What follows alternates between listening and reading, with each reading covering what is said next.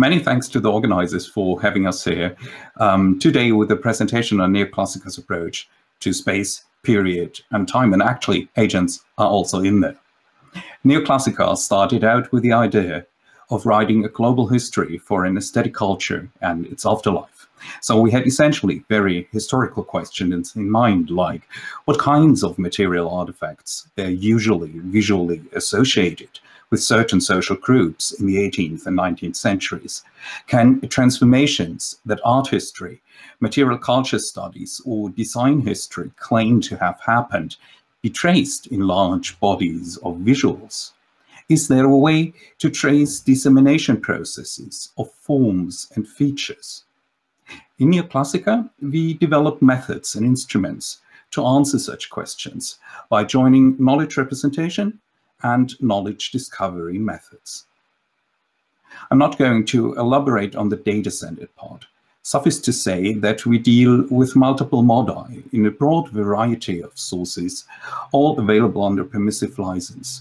So far, we've been able to show that good classification results can be obtained on period visual material, even when trained with modern-day visuals of historical artifacts. In the future, I'd like to take this work to a more general analysis of interior spaces.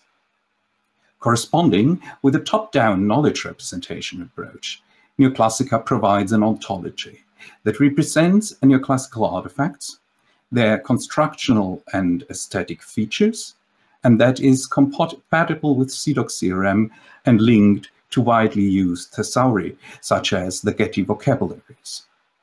The terms are based in period semantics. They both accommodate the history of a particular concept, including scholarly modern domain usage, and they are cross-culturally distinctive. To the right, you can see this exemplified by the note of a seminier.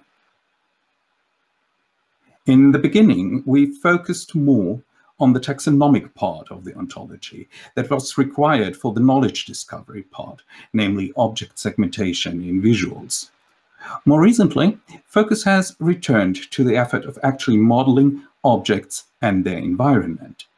At the moment, these are still comparably early stage considerations, yet we would like to share with you both these considerations and an example of the expressivity of the ontology. We're seeing here a planter or a jardinier created in Britain between 1810 and 1820. This can be represented via CDOC-CRM as a production event, here visualized in dark red. All light lilac classes and their relations come from the Neoclassica ontology. For each part of the artifact, we can define such a production event independently in order to separately identify material, here in green, and technique, here in yellow, or different points of coming into existence if this information is available. We can say, for instance, that a foot is made from brass and that the technique used to create that foot was casting. We can do so, obviously, for all the parts constituting the artifact. For materials like mahogany or brass, as well as for techniques like casting and gilding, we link directly to the Getty vocabularies, namely the arts and architectural thesaurus. That is all fine and dandy, you might say, but artifacts don't produce themselves, and are places really so straightforward, like the modeling here seems to suggest, and right you would be. In our current usage scenario, we process and accommodate legacy data, such as this jardinier, described as being made in Britain. But what is Britain? One might be tempted to model this geographically as the British Isles. But is that really what is meant here? We find it far more feasible that what is meant is actually a slice of culture. As a matter of fact, art history has traditionally used the concept of style that designates both time and space, as well as aesthetic forms, and that is often intentionally vague. Think of concepts like Biedermeier, Regency, Chaldis, Bürgerlich Empire, and the like. Art historians nowadays often shy away from such conceptualizations, for rightly, their power to enforce a canon has been critiqued. However, this won't solve the problem of legacy data. Our suggestion is hence to turn this particular way of ascribing spaces and dates into an explicit representation through the practice of modeling. For instance, the time-space slice of Britain from 1810 to 1820 in our planter example is very well expressed by the concept of the regency that comprises the regency of George, Prince of Wales, as well as his reign as George IV. CDOC-CRM offers the instruments to make such modeling choices by assigning a spatial projection to the production event as a place. It does so by providing, in particular, the period class, comprising, quote, sets of coherent phenomena or cultural manifestations occurring in time and space. This class may have the property took place at to record the actual place and a wide variety of time-related properties.